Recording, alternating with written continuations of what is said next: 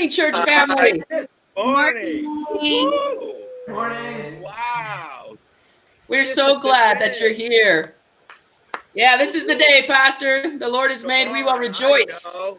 I just want to make a special welcome for the Daniel Palaganas and the Matner tandem today. This is brand new. So I'm and Kyle made mention about generational worship. And you know what? We want to engage that word this morning. That today there are generations of people that are really following Jesus. We got some good news here, so stay, and be able to hear the word, because we're not gonna let you go without something that you can hang on through this tough times and different situation you are in. But first, we want to rejoice and bless the name of the Lord. So God, thank you for where 2 or 3 are gathered in your name. Hallelujah. You are there in the living room. You are there in the bedroom, in the car, in our workplaces, wherever we are. You are there, Lord. So God, thank you for assuring us of your presence today as we worship you, as we seek you first. Put you first, Lord God, and even hearing your word and the rest of the day and the days to come, Lord God, is secured in your hand. We bless everyone who has prayer needs and prayer requests. Thank you that you have appropriated a promise, an assurance for them, and we will agree with them in prayer as well. And today, Lord, we just want to honor you, give you back all the praise, the glory. For this we pray in the name of the Father, Son, and Holy Spirit. Amen and amen, everybody. Amen. So, church, thank you so much for joining us. Start your Facebook watch parties. Get your friends. Let them know that we're here. We're worshiping together. And as always, we invite you. Any prayer requests, praise reports, stick them in the comments section so that we can rejoice with you in what God is doing, and we could stand with you in prayer as we enter into worship. We'll send it over to you guys. Woohoo! Hey, good morning, everyone. Just wanted to say hello wherever you may be, and that as we worship together, even though we're apart, it's a wonderful thing that we can be together like this. And I just had a feeling this last week when deciding or figuring out what the Lord wanted us to sing, that we really need to, with everything going on in the world, dig in and just realize that we need Him now more than ever, it seems like, with everything going on. So let's just rejoice and tell Him how much we need Him this morning. Amen.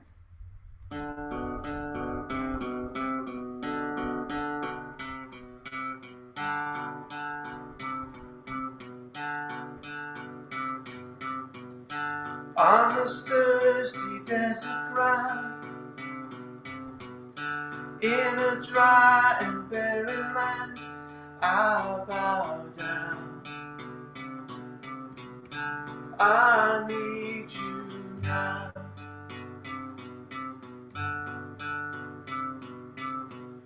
To the river I will run. To your river I'll bow down. I need you now. I need you now. Oh, living water. Oh, God, my Savior. If I ever needed you, I need you now. Oh, living water. Oh, God, my healer. If I ever needed you, I need you now.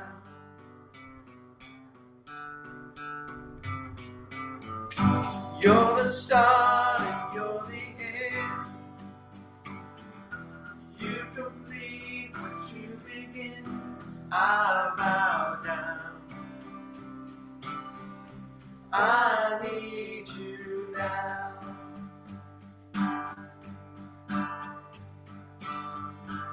You are God and I will come. To your river I will run, I bow down. I need you now.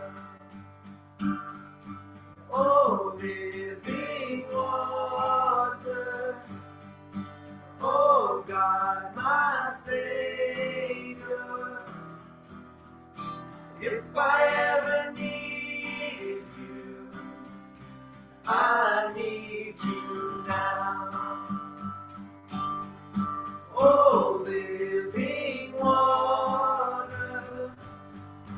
Oh, God, my healer. If I ever needed you, I need you now.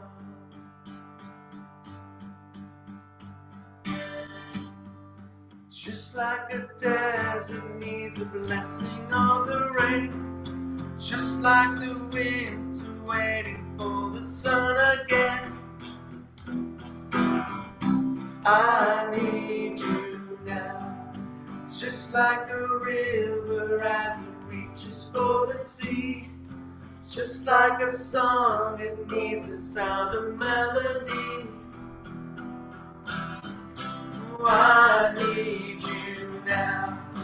Just like the desert needs a blessing of the rain, just like the winter waiting for the sun again, I need you now. Just like a river as it reaches for the sea, just like a song, it needs the sound of melody. I need you now. I need you now. If I ever need you, I need you now. Just like the desert needs a blessing of the rain, just like the winter waiting for the sun again, I need you now. Lord, I need you now. If I ever need you, I need you now. Oh, living water. Oh, God, my Savior. If I ever needed you, I need you now. You are waymaker, miracle worker, promise keeper, light in the darkness, my God, that is who you are. Come on, church, sing it out. You are waymaker, miracle worker, promise keeper, light in the darkness, my God, that is who you are. That's who you are. That is who you are.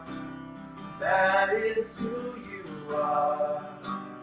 That is who you are. That is who you are.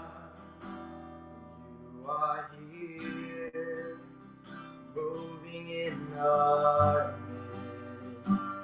I worship you. I worship you.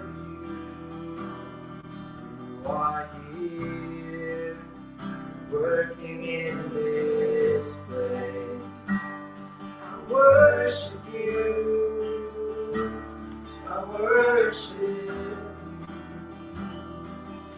You are waymaker, miracle worker, promise keeper, light in the darkness, my God, that is who you are.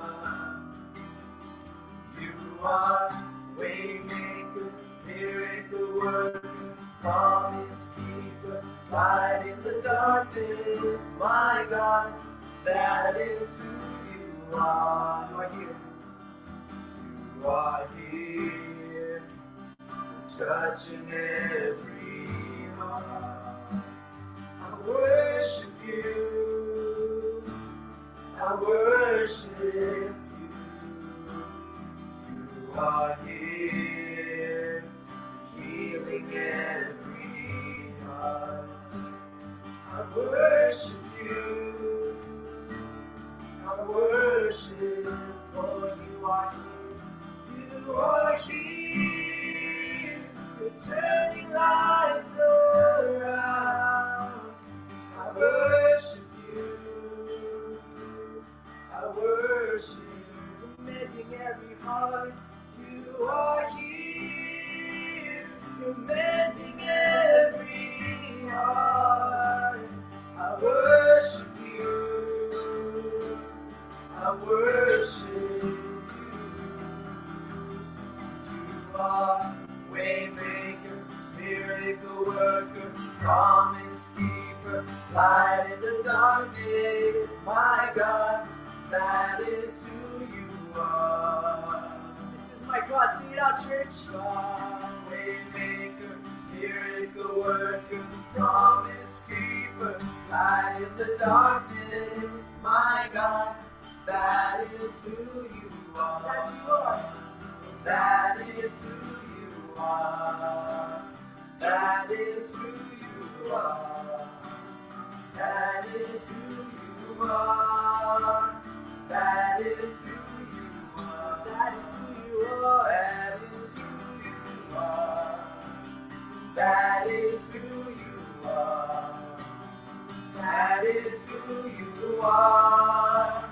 That is who you are.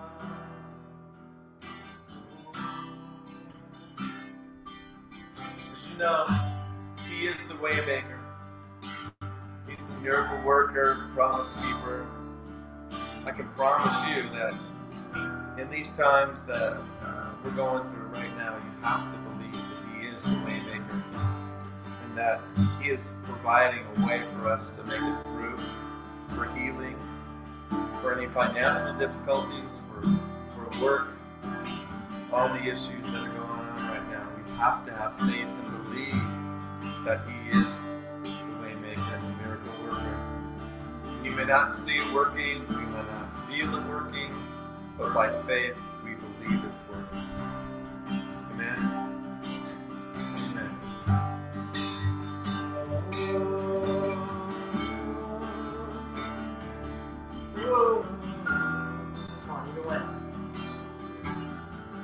Even when I don't see it, you're working. Even when I don't feel it, you're working. You never stop working. You never stop working. Even when I don't see it, you're working. Even when I don't feel it, you're working. You never stop working. You never stop working. Even when I don't see it, you're working. Even when I don't feel it, you're working. You never stop working. You never stop. Even when I don't see it, you're working. Even when I don't feel it, you're working. You never stop working. You never stop working. Waymaker, miracle worker, promise keeper, light in the darkness. My God, that is who you are. Waymaker, miracle worker, promise keeper, light in the darkness. My God, that is who you are. That is who you are. That is who you are. That is who you are. That is who you are. That is who you are. That is who you are. That is who you are. That is who you are. You're a good, good Father. It's who you are. It's who you are. It's who you are. And I'm loved by you. It's who I am. It's who I am. It's who I am. I've heard 1,000 stories of what they think you're like, but I've heard the tender whisper of love in the dead of night, and you tell me that you're pleased and that I'm never alone. You're a good, good Father. It's who you are. It's who you are. It's who you are. And I'm loved by you. It's who I am. It's who I am. It's who I am. I've seen many searching for answers far and wide, but I know we're all searching for answers. Only you provide. Just what we need before we say a word. You're a good, good Father. It's who you are. It's who you are. It's who you are. And I'm loved by you. It's who I am. It's who I am. It's who I am. You're a good, good Father. It's who you are. It's who you are. It's who you are. And I'm loved by you. It's who I am. It's who I am. It's who I am. You are perfect in all of your ways. You are perfect in all of your ways. You are perfect in all of your ways to us. You are perfect in all of your ways. You are perfect in all of your ways. You are perfect in all of your ways to us.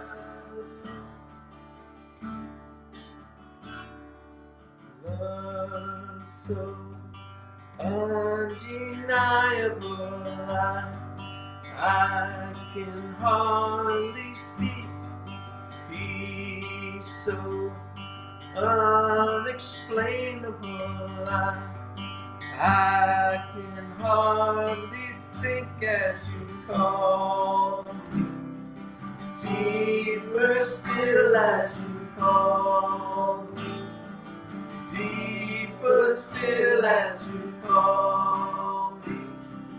Deeper still into love, love, love.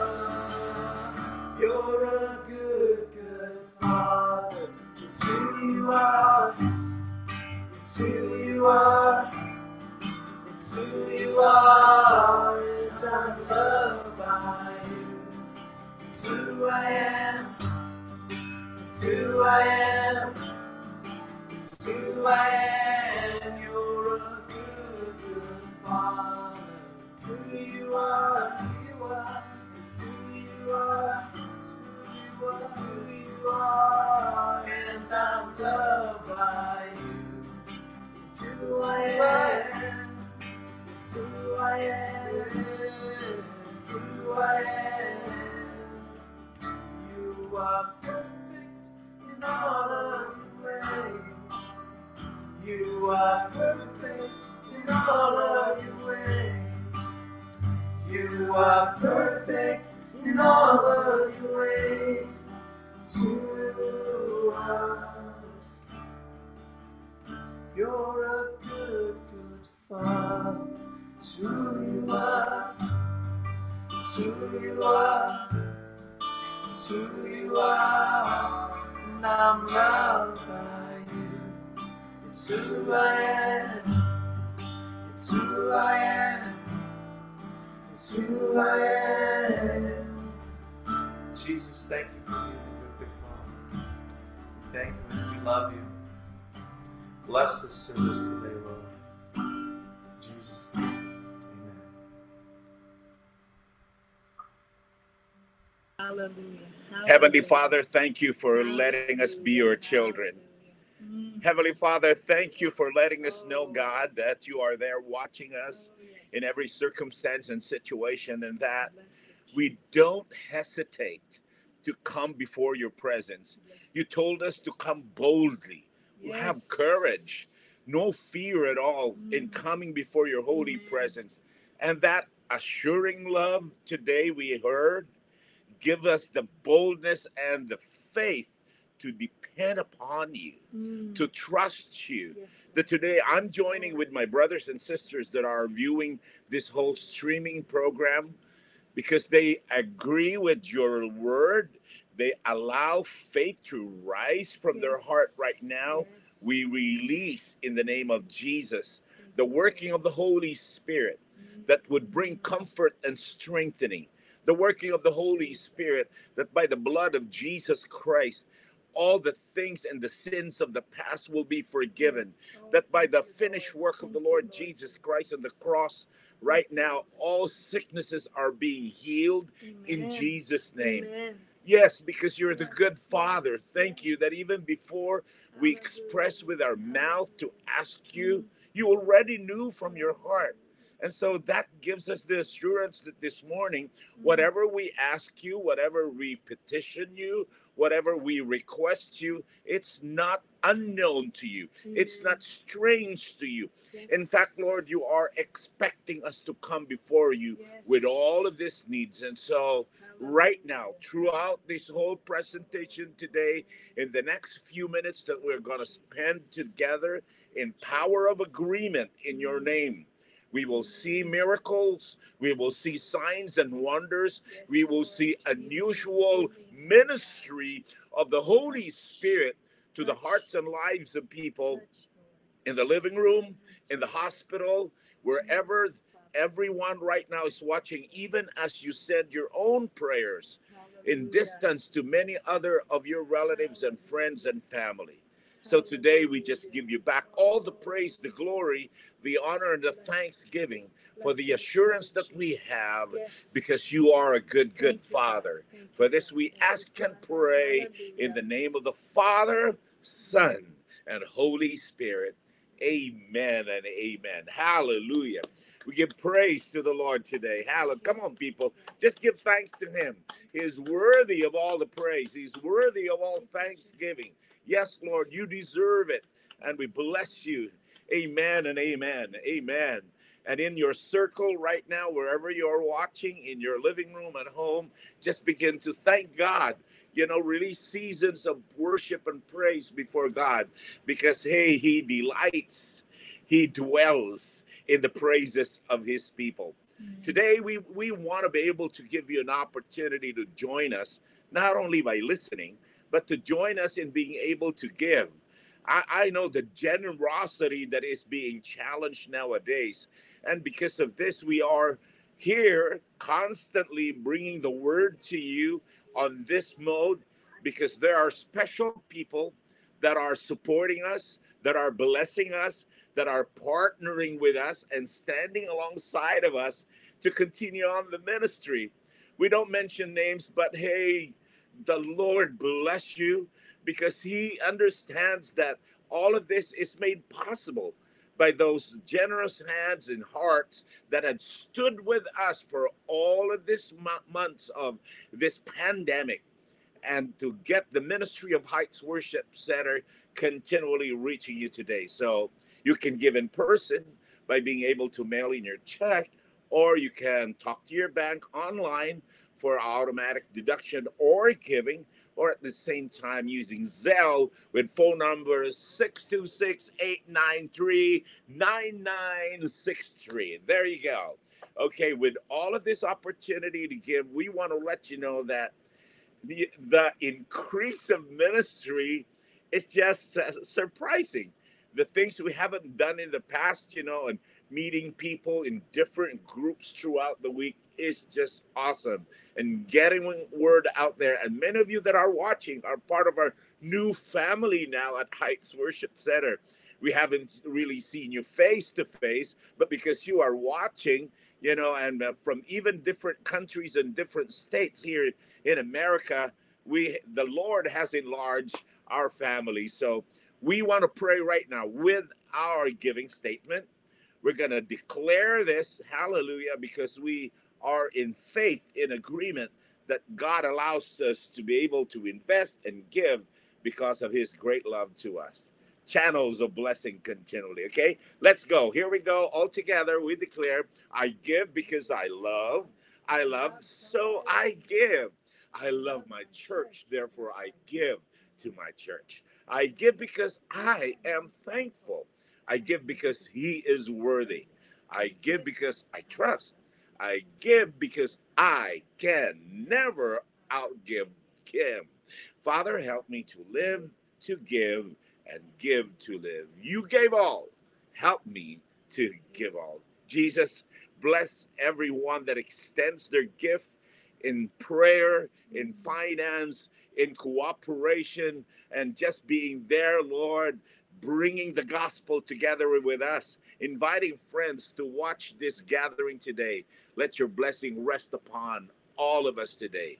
For this we ask and pray. Amen. Amen. Hallelujah. Thank you, Jesus. Amen. All right.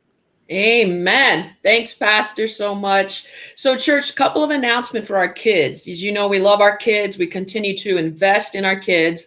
There is no Zoom Kids Church today, but starting next week, we're going to launch a new series. It will have a special Kids Church Zoom following Sunday morning service, and we're going to talk about putting on the armor of God. So again, parents, kids, I want to make sure that you understand, not today, but we want to get you ready for next week.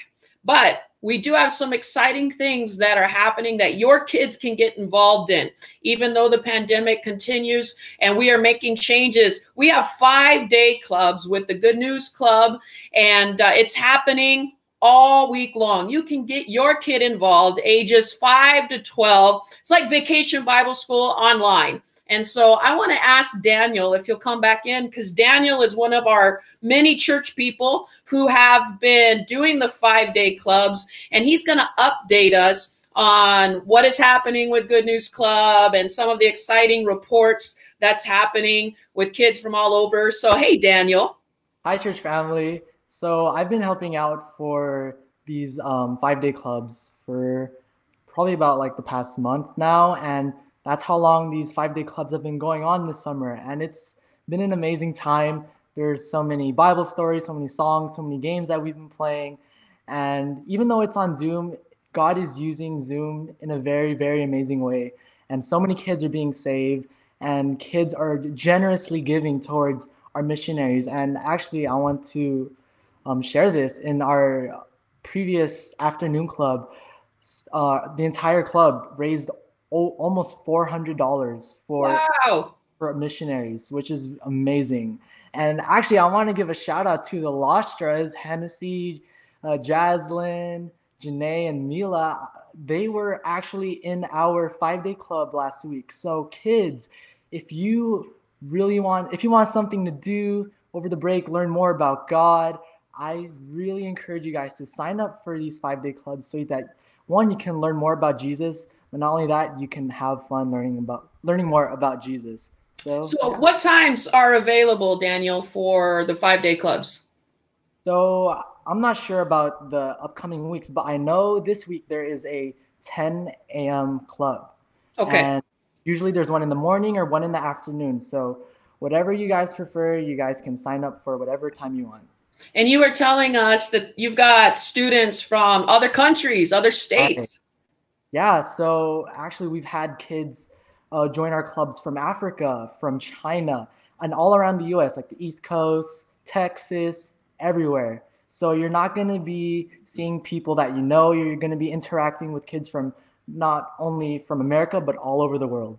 That's so cool. So families, kids, if you want to sign up, we made it easy. Just go to our website, hwcim.org/5day-club. And we've got it there where you can register, see when the clubs are available, not just this week, but it's happening multiple weeks. Correct, Daniel? Yes. Yeah. And then not only that, but you might sign up for one and see one of our many church people who are working these 5-day clubs. So thank you, Edelisa, Patty, and everyone else who's doing all this hard work, Christine, for putting together 5-day clubs. So get your kids signed up. Thanks, Daniel, for what you're doing. God bless you guys.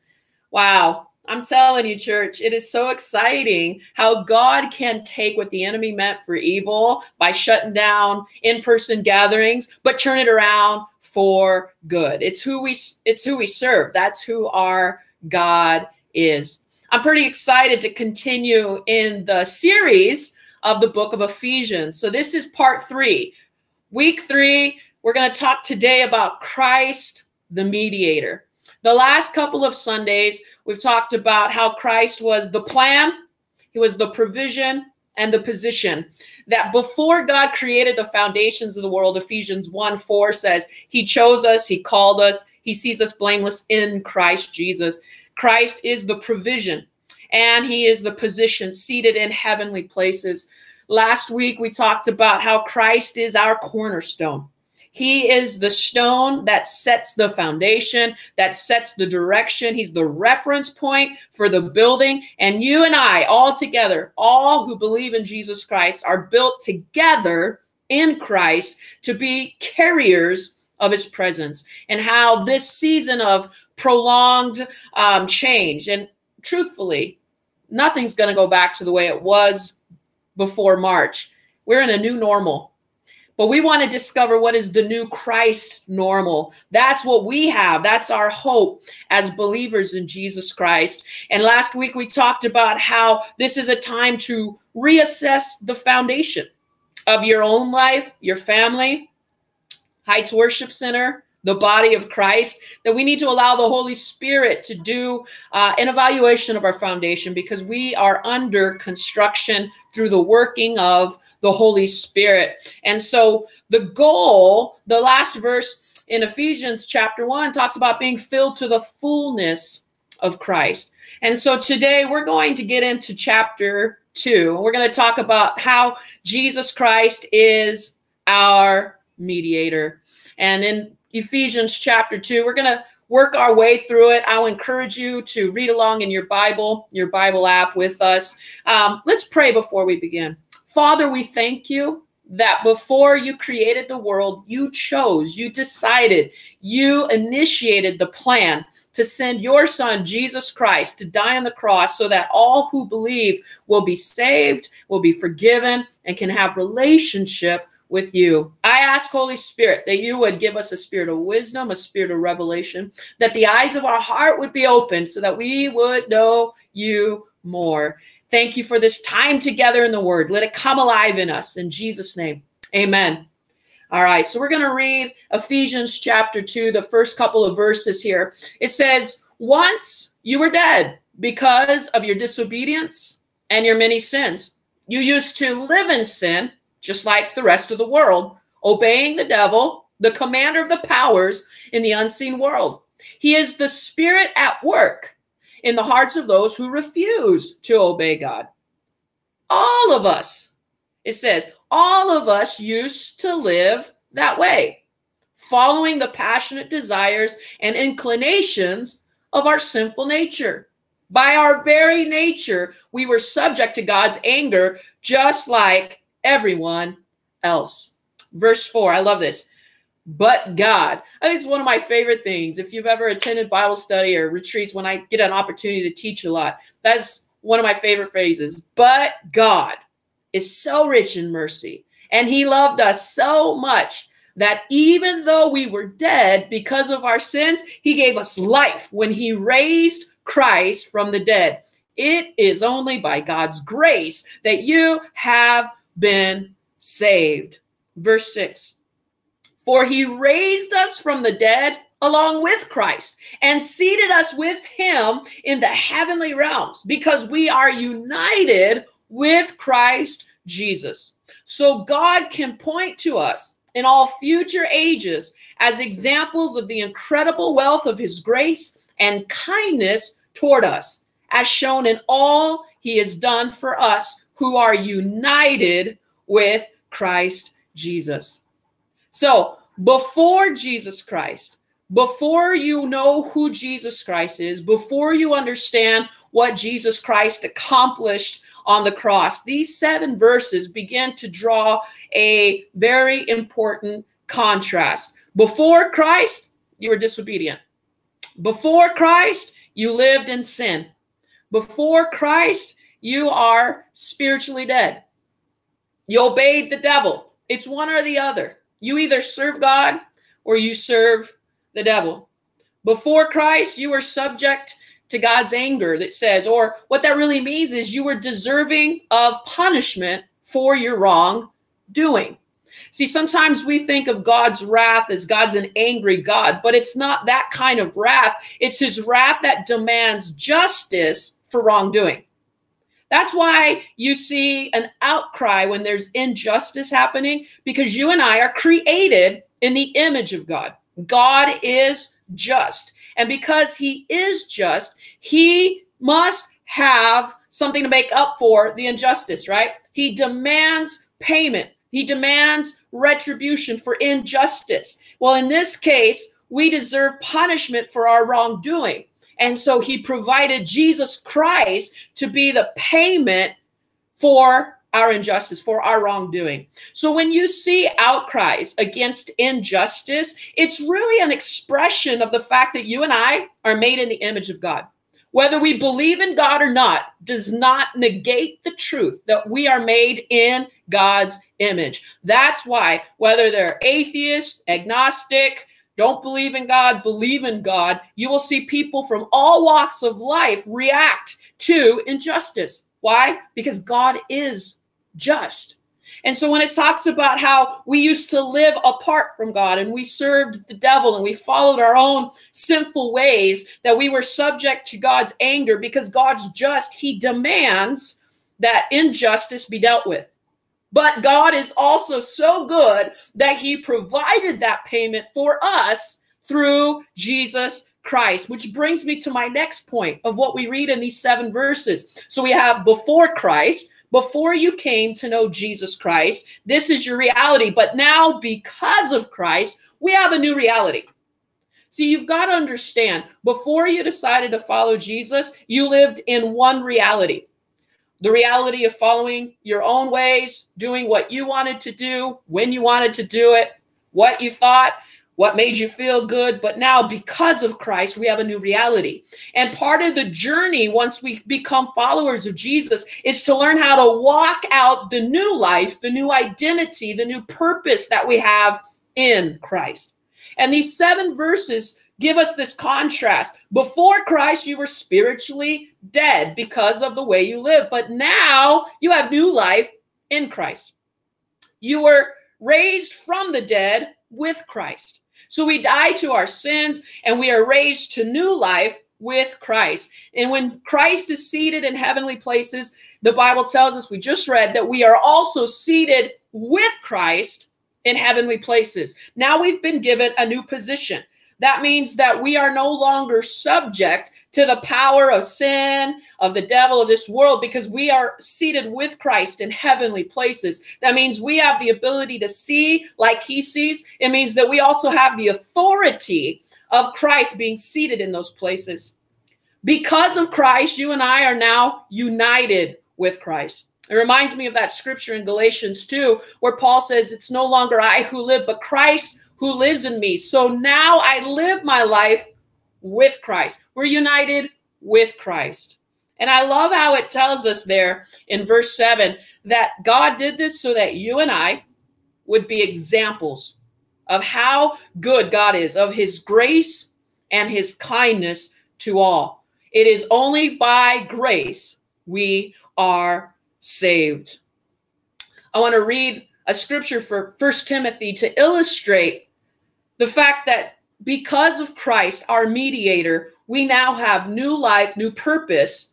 We have a new reality. It says here, 1 Timothy chapter 2, it says, God wants everyone to be saved and to understand the truth. This is so important. God wants everyone to be saved. That's his desire. He wants everyone to be saved and to understand the truth. For there is one God and one mediator who can reconcile God and humanity, the man, Christ Jesus. He gave his life to purchase freedom for everyone. This is God's heart. Everyone. Remember what John 3:16 tells us. For God so loved the world, he gave his only son that whoever believes will be saved. Whoever believes will not perish, have spiritual death, but will have everlasting, eternal life. Jesus Christ gave his life to purchase freedom.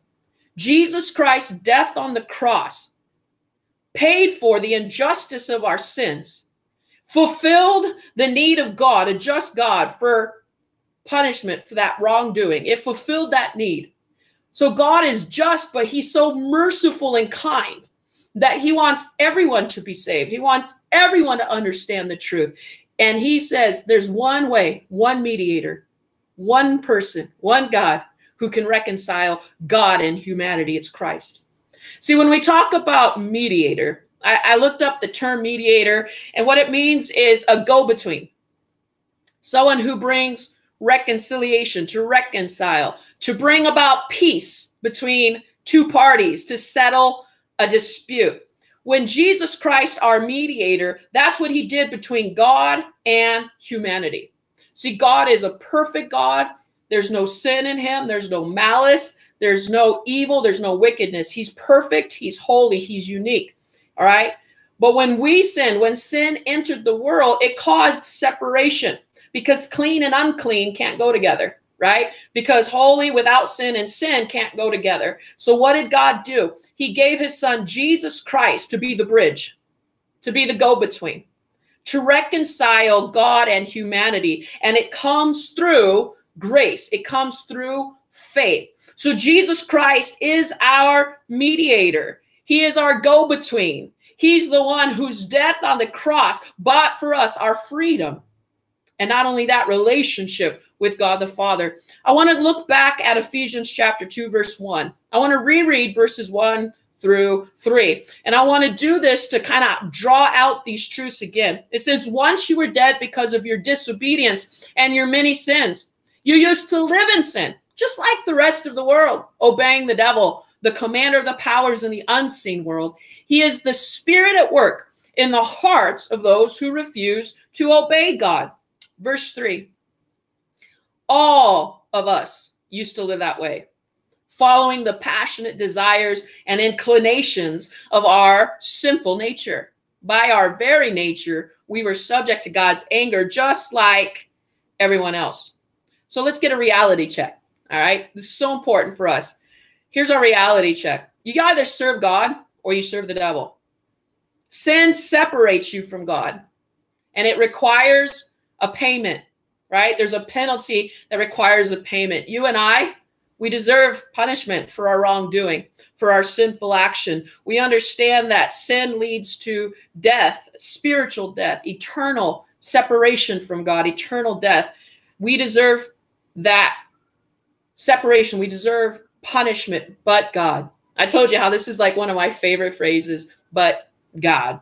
Because this is so important. When it says in Ephesians chapter 2, verse 4, I want to keep reading and draw this truth out. But God is so rich in mercy, right? He's just, but he's merciful. He is the perfect balance of justice and mercy. He says, but God, who is so rich in mercy, and he loved us so much that even though we were dead because of our sins, he gave us life when he raised Christ Jesus from the dead.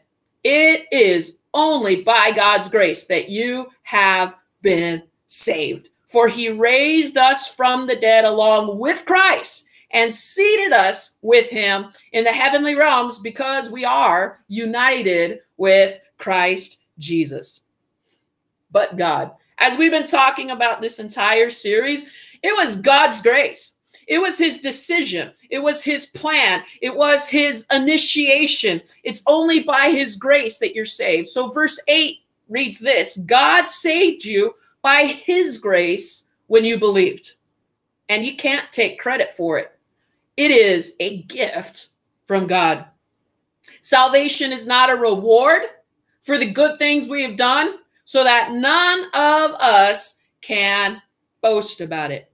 So let's look at this. But God, he's rich in mercy. He's rich in kindness. So he came up with this plan. Justice, the fact that God is just, demands some kind of payment for sin. But his mercy said, I know what to do. I will send my son, Jesus Christ. God became flesh. He came to earth. He lived among us, Jesus did. He experienced everything we've experienced. He was tempted in every way that we were tempted, but without sin. And because of that, when Jesus Christ gave his life on the cross, he was able to fulfill all of the requirements, the just requirements for all of the world's sin. It's only by God's grace that you can be saved. You cannot earn salvation. This is so important because you cannot outweigh your good works and your bad works. Often people will say, well, I'm good with God. I mean, I'm a good person. I haven't killed anybody. It's not like I've gone out and done bad things. I'm a good person. So yeah, okay, I believe I'll go to heaven. That's not what gets you into heaven.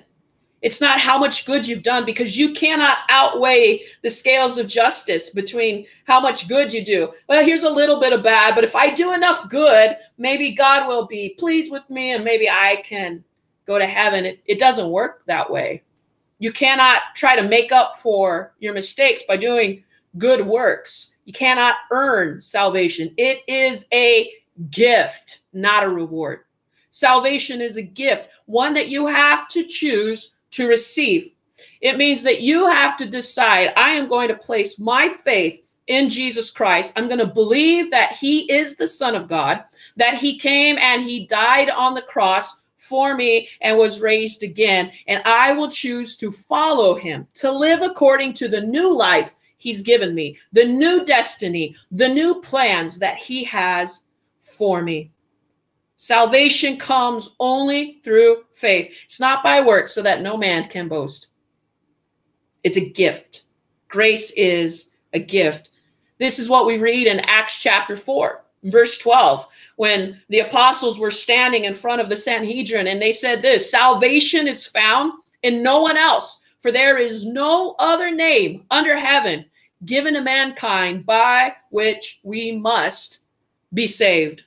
So you understand that the only way you can have forgiveness for sins, the only way you can experience salvation or the fulfillment of the just requirements for the fact that you have messed up, is by choosing to put your faith, to believe in Jesus Christ, to give your life and to follow him. Christ is your mediator. And today I'm going to address two aspects of Christ being your mediator, your personal mediator between you and God.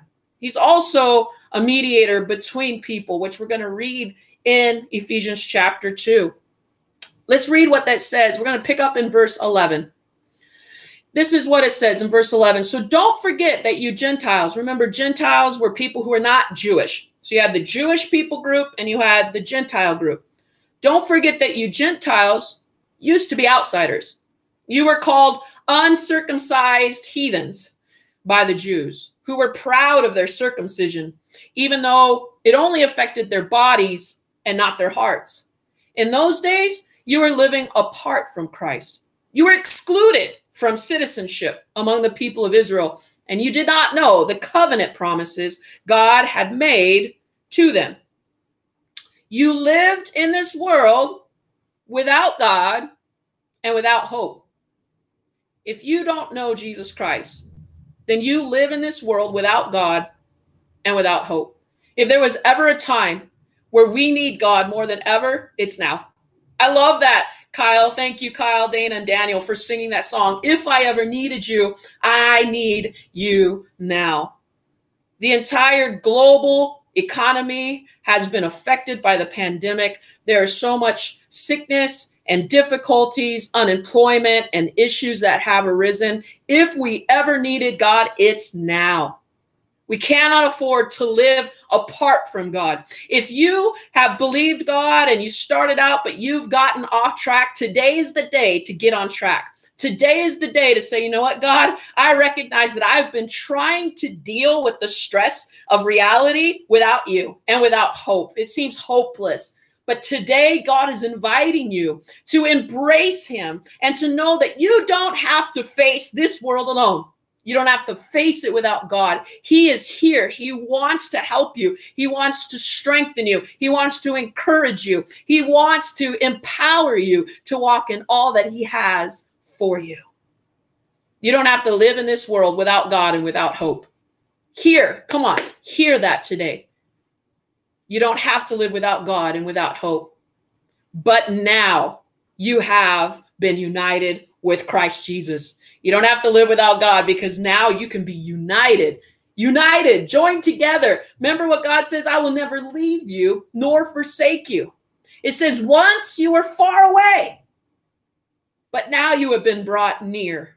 Once you were far away from God, didn't think about him, didn't incorporate him or look to him for your life, but now you've been brought near to him through the blood of Jesus Christ. For Christ himself has brought peace to us.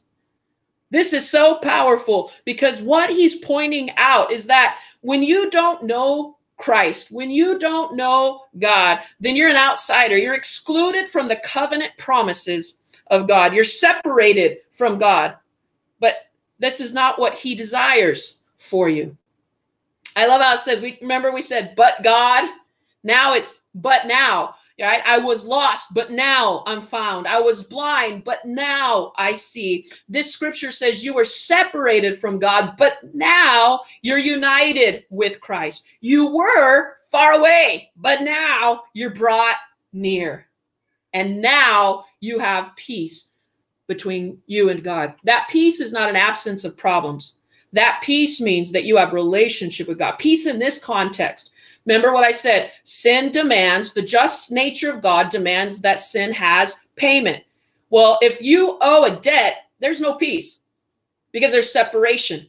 But Jesus Christ paid that debt for your wrongdoing.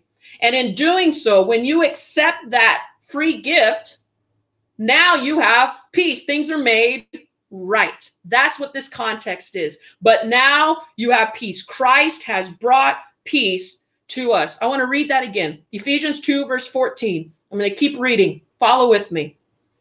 Ephesians chapter 2, verse 14 through 18. For Christ himself has brought peace to us.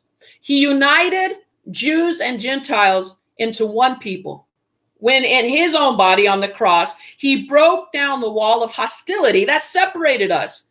He did this by ending the system of law with its commandments and regulations. He made peace between Jews and Gentiles by creating in himself one new people from the two groups. Let's keep reading.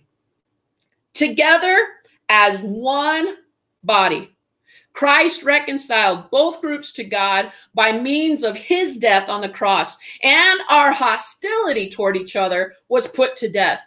He brought this good news of peace to you Gentiles who were far away from him, and peace to the Jews who were near. Now all of us can come to the Father through the same Holy Spirit because of what Christ has done for us. Jesus Christ is not only a personal mediator between you and God, but he is a mediator between different people groups. This is so important for you and I as the body of Christ to understand. We have all been created differently. Every people group, every ethnicity, every culture, God has created beautifully and wonderfully and incorporated different expressions of an infinite God through different people groups. And this is not meant to divide us. Our differences are not meant to divide us, but our differences are meant to enlarge, to enhance, to enrich our lives and our experience of the presence of God. Because remember, we are being built up together in Christ. And this is important in the time of social unrest in America with the racial tensions that we are experiencing. The answer is Jesus Christ.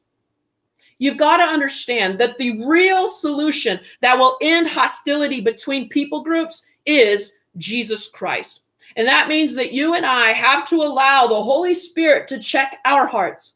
Is there anything in me that needs to be dealt with? Is there prejudice? Is there racism? Is there anything that I do to treat someone or look at a different group of people, a different ethnicity? Do I distance myself from them?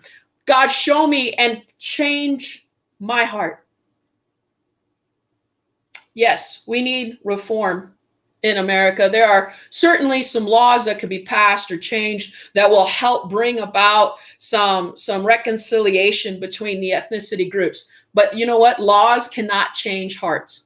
You got to hear this, because the Old Testament was the law, and the law did one thing. It pointed out the need for a savior. The law said, look, you cannot do it perfectly. That's why you need a savior. Jesus Christ is the only one who changes hearts. We need to be praying for America. We need to be praying for another great awakening. We need to be praying that the body of Christ would stop fighting amongst ourselves and our differences and realize that in Christ we are made one new people. Hear my heart, one new people. I am so grateful that God placed me in, at the time, a majority Filipino church. Well, all Filipino church, and then me. And my immersion in a different culture and a different expression of the faith of Jesus Christ has enlarged my life. It's enhanced my understanding of God. There are so many things from the Filipino culture that I have incorporated into my way of life. And I believe that every culture has something good to bring to the table in expression. And even as our churches become very diverse and multi-ethnic, we need to look at Jesus Christ, who unifies us. He unifies us. We are not divided in Christ. We are made one new people in Christ. We're not to be separate. We're to be unified. Remember, unity is not uniformity, because God is so diverse. You've ever taken a walk outside and marveled at the variety, the numerous varieties of plants and flowers and insects and birds? I mean, God is so diverse that there's like 5,000 some different kinds of beetles. Beetles. But that's the rich diversity of God. So how much more so then can the human race only really be filled to the fullness of Christ? But when we learn to come together as one in all of our different expressions of the image of God.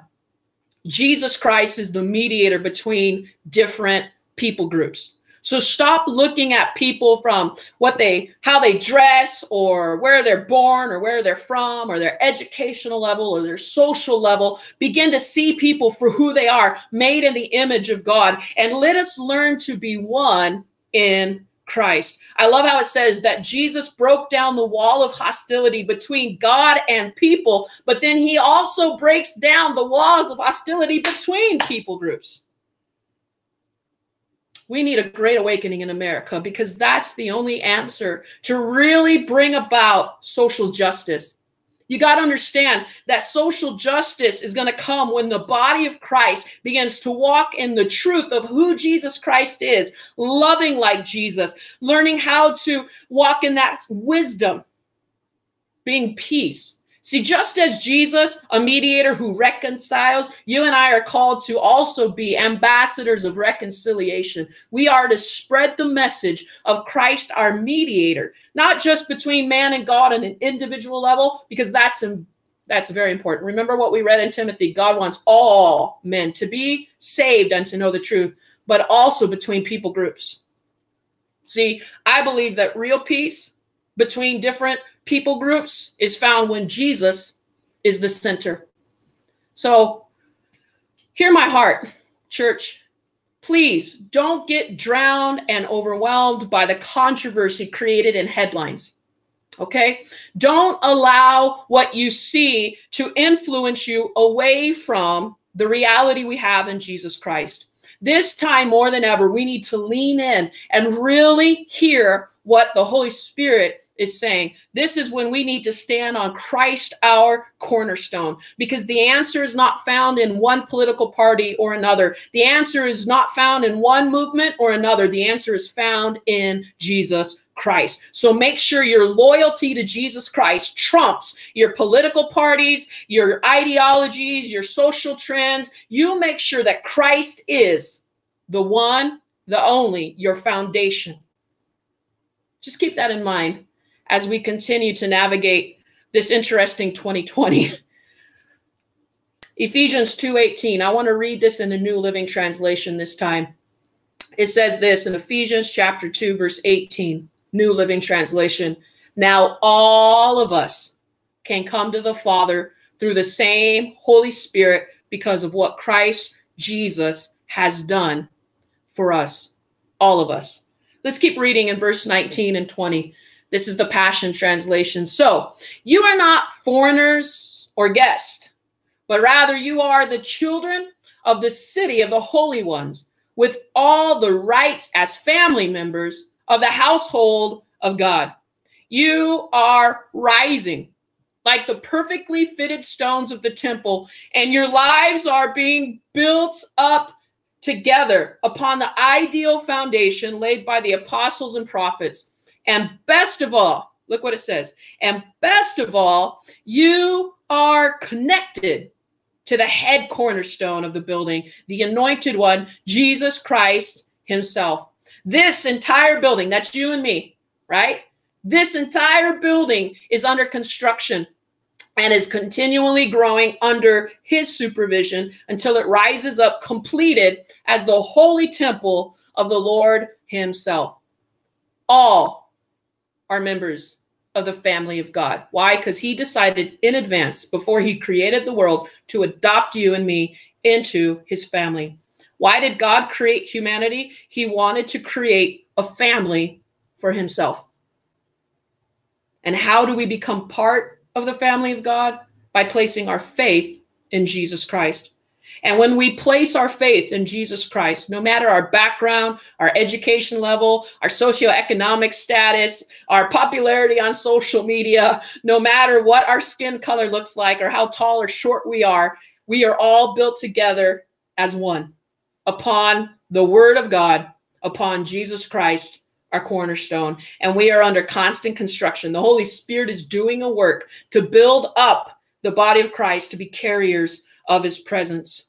Christ is the mediator between you and God and between all people groups. Why? Because it was God's plan from before the world that all would be saved. I'm going to close by reading Revelations. I didn't make a slide to put on the screen, but I want to read Revelations chapter 7. This is an end time picture of what happens when Christ comes back for the church, for everyone who believes in him. And this is what it says. John had a vision. He says, after this, I saw a vast crowd, too great to count, from every nation, tribe, people, and language. Whew, I love that. This was God's plan from the beginning. Red, yellow, brown, black, white, olive, cream, I don't know, all the different skin tones on a melanin scheme. Look, it was his intention from every language, tribe, people group, villagers to bring us together as one. It says from every nation and tribe, people and language, standing in front of the throne and before the Lamb. They were clothed in white robes, clean, right? And they held palm branches in their hands, and they were shouting with a great roar, salvation comes from our God who sits on the throne and from the Lamb. And all the angels were standing around the throne and around the elders and the 4 living beings. And they fell before the throne with their faces to the ground, and they worshiped God. And they sang, Amen. Blessing and glory and wisdom and thanksgiving and honor and power and strength belong to our God forever and ever. Amen. Amen. From every people group, every tribe, every nation, standing around the throne of God, acknowledging that God had a plan from the beginning.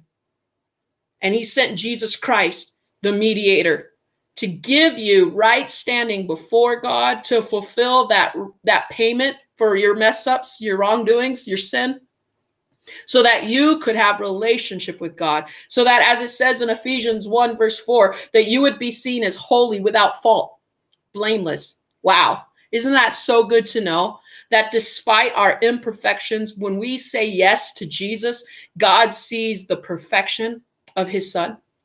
And it is a gift by grace. I want to give you an opportunity this morning. If you haven't ever given your life to Jesus Christ, today is your day to say yes. Because now you understand that because God is just and he's perfect, he does require payment for our wrongdoings. But he was so merciful, so kind towards us, so good, that he sent his son, Jesus Christ, to take our place, to pay the penalty, to fulfill our debt, so that we could have right standing with God, so that we could have peace with God. Where before you lived apart from God, without hope, but in Christ, you now can live with God, united with Christ, with hope. Hope that when no matter what happens, God has got you. Hope that he's going to work all things for good. Hope that when this life is over, we will spend eternity with him in heaven, with every person, tribe, language, and tongue joined around in the worship of our God. I want to give you an opportunity to say yes to Jesus. We have created a webpage on our website that gives you more information to help you in the new journey of faith in Christ Jesus. You can visit it right there. And we want to hear from you. If you need a Bible, we want to give you a Bible. We want to help you on this new journey of believing Christ. But I'm going to pray a prayer, and I invite you, even if, like I said before, maybe you've started out with God, but you've gotten off track. And you have found yourself overwhelmed by all of the new difficult parts of 2020. And he's inviting you to reattach, so to speak, to come back, to draw near in Christ, so that you can experience the peace of God, so you can experience the hope that we have in Christ Jesus. So pray this with me. Say, Dear God, thank you for giving your son, Jesus Christ, to pay the penalty for my wrongdoing. I choose today to receive the free gift of salvation. I believe in your son, Jesus, that he died on the cross and was raised to life. And now I am being raised to life, to live a new life in Christ. And I choose to follow you, Jesus, every day of my life. In Jesus' name, amen. Church, I want to again urge you, pray for another great awakening in America, because what we need is for Jesus Christ to come, for another revival to come across this nation, because real social justice comes in the person of Jesus Christ. Real change and real peace between different people groups comes in the person of Jesus Christ. And I want you to ask the Holy Spirit to search your heart and see, how can I be part of that? How can I be part of that solution? How can I be an agent for social justice? How can I be an agent of peace between people groups? Can we pray that together? Father, we ask you in the name of Jesus, by the power of the Holy Spirit, that you would search our hearts. We desire to be people who bring peace, not his hostility. We desire to be people who enhance and enrich other people's lives and not be divided over differences. We ask, Holy Spirit, that you would search our hearts, reveal if there's any wrong thinking or wrong attitudes, any prejudice or racism. We want to repent of those things and ask for your forgiveness. And we ask that you would fill us full of Christ, that we would learn to love people the way you love us, and that we would be ambassadors of peace, of reconciliation, to tell others the good news of Jesus Christ, that he came to be the mediator between God and man, but also between people groups, that we are one in Christ. So we give you permission, Holy Spirit, to do this work in us, that which pleases you. We ask this together in the name of Jesus Christ, we pray. Amen. Amen. I'm going to ask Pastor Jaron to come back, lead us with Sister Rose in our communion as we remember the body of Jesus, the sacrifice on the cross. Amen. Thank you, Pastor Adon. This has been a wonderful experience to go through the word of what it is to be called children of God. Amen. And having the mediator to be able to make legal transaction for every tribe, nation, language, and people groups, to be able to come to the same table. If there is a unifying factor of what we heard today from the preaching, is that when we come to the Lord's table, it is the same blood, it is the same bread that we all partake together. No matter what ethnicity you are in, this is the common ground.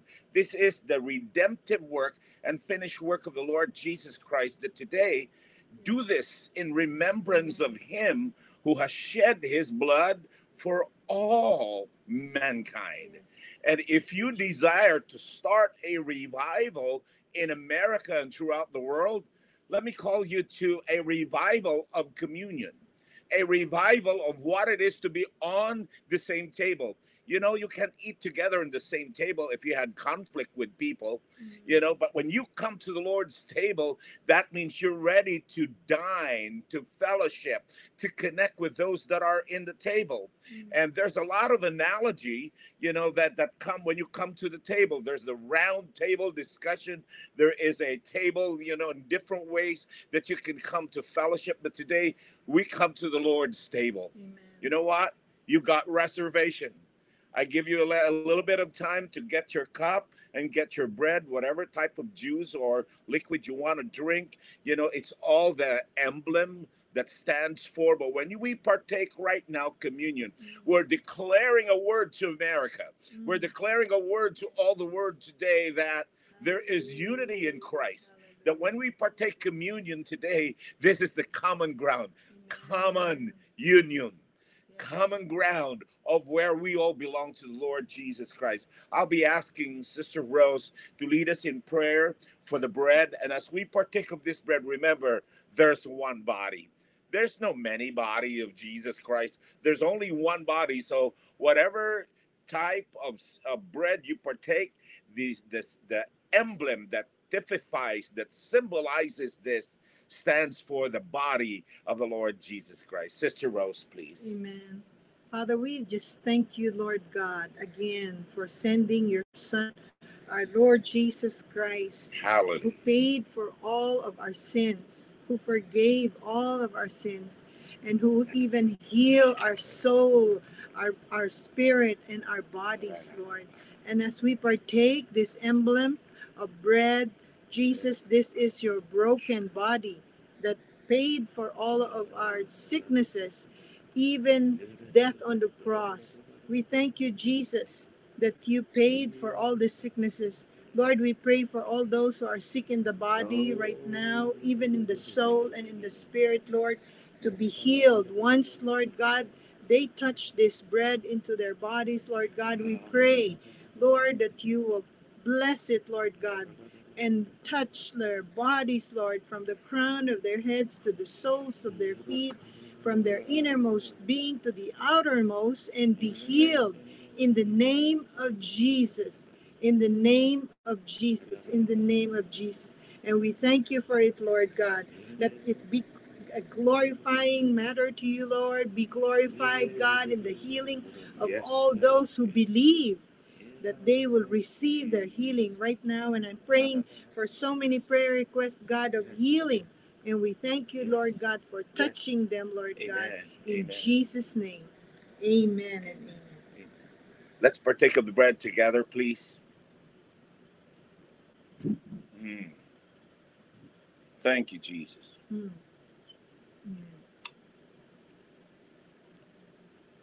We're holding the cup together. We want to partake it in victory. Amen. Hallelujah. As Pastor Don was sharing the word of how Jesus has purchased by his blood, there is no devaluation in the power of the blood of Jesus. It can purchase anybody. Payment can buy back from kingdom of darkness into Jesus Christ's marvelous light. And today, if you are that person that has just come home, that prodigal that just returned to the Lord, that's it. You are being invited to this common union today and become fellowship, one with the Father and with the family. And so again, you know, seeing how we are being brought together in this family of God, we celebrate. And so with this cup right now, Lord, we hold in our hand that symbolizes the purchasing power of the blood of Jesus Christ from to every nation, to every tribe, language, or tongue. Your blood can pay for the penalty of sin and guilt and of the past. So today we declare victory. We declare freedom. We declare redemption. We declare, Lord God, a brand new start of life through your shed blood, the finished work of Jesus on the cross. We receive this because it's a new transaction, a new contract, a new covenant in your blood. And thank you that you did well. You did your part. Now we do our part of the contract, obeying you, following you, hearing your word, believing you, trusting you. For this we pray and give you thanks in the name of the Father, Son, and Holy Spirit. Amen. Let's partake of the cup together, please.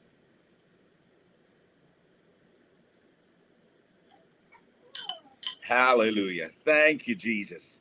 Thank you, Lord. Amen. We'll be having our worship team again to be able to come back and be able to lead us in the blessing song. But at the same time, we just want to declare a prayer of thanksgiving. Hallelujah. And this, Lord God, we give you thanks and praise for what you have done today. Thank you, Lord, for the word that you have spoken through Pastor Adon throughout this week, and even, Lord, for the testimony in song and in the word. And we just give you back the praise and the glory in Jesus' name. Amen and amen. Amen. Thank you, Pastor. Family, as we close out today's service, let's just sing this prayer of blessing over each other and our families. Lord bless you and keep you. Make his face shine upon you and be gracious to you. The Lord turn his face toward you and give you peace. Amen. Amen.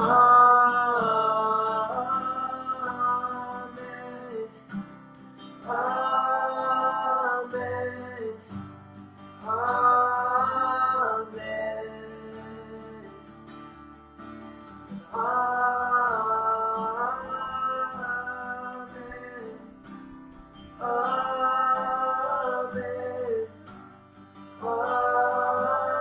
Amen.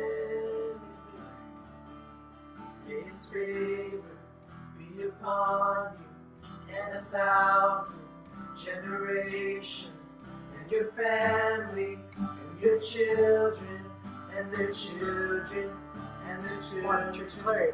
May his favor be upon you and 1,000 generations, and your family, and your children, and their children, and their children.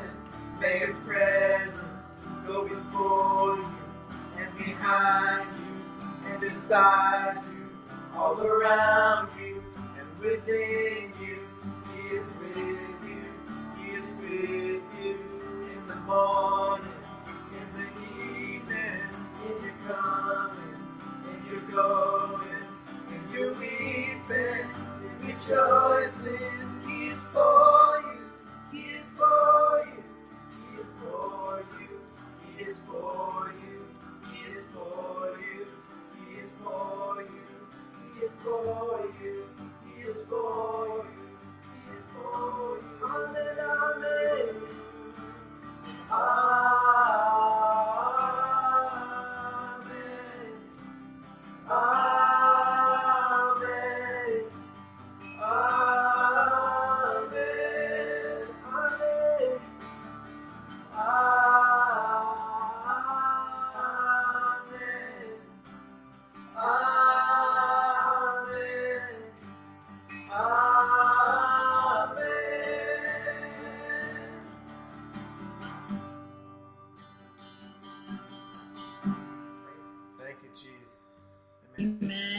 Hallelujah. Hallelujah.